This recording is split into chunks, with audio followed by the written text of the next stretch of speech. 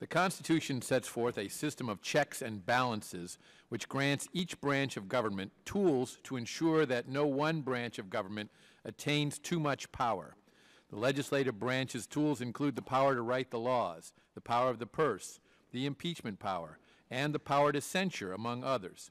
These tools empower Congress to exert oversight over the executive and judicial branches, including rooting out corruption, fraud, and abuse by government officials and taking further disciplinary action on behalf of the American people when warranted.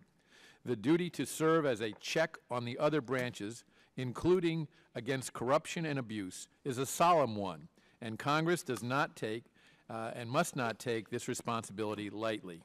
That is why this committee has scheduled this hearing today. In 2013, the American people first learned that their own government had been singling out conservative groups for heightened review by the Internal Revenue Service as they applied for tax-exempt status. This IRS targeting scandal was nothing short of shocking.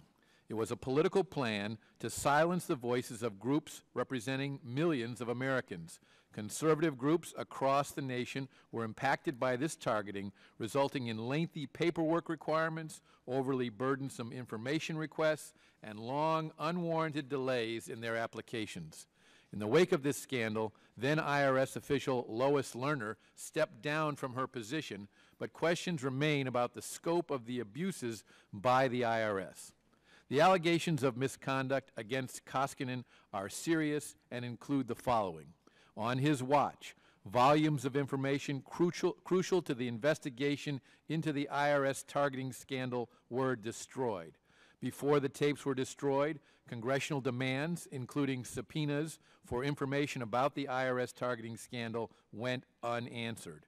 Koskinen provided misleading testimony before the House Oversight and Government Reform Committee concerning the IRS's efforts to provide information to Congress.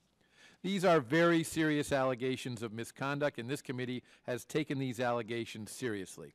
Over the past several months, this committee has meticulously pored through thousands of pages of information produced by the investigation into this matter. On May 24, this committee held a hearing at which the Oversight and Government Reform Committee formally presented its findings and evidence to the members of this committee. And today, this committee holds a second hearing to allow outside experts to assess and comment on the evidence presented to the committee at its May 24, 2016 hearing and the many options for a congressional response. I look forward to hearing from all of our witnesses today.